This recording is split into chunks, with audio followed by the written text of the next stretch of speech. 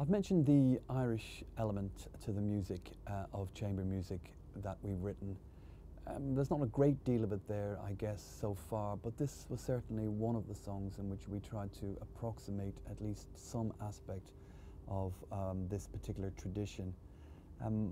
People may be familiar with the song She Moves Through the Fair, which is a very famous kind of ballad song, which has been sung in many different ways by very many different people over an extended period of time.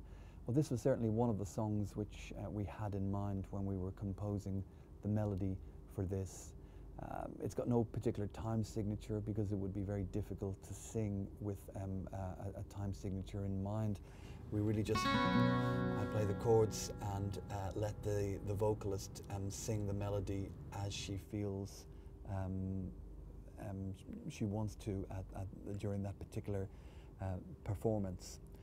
Again, we modulate between a kind of A minor and an A major, because the melody certainly goes to that at a certain point before moving to the B minor, but then it moves back towards the territory of A minor, and then resolves itself in this kind of unresolved chord, as it were, because it hasn't got a third. It's just utilizing the tonic and the dominant note, the A, sorry, in this case the B, and the F sharp.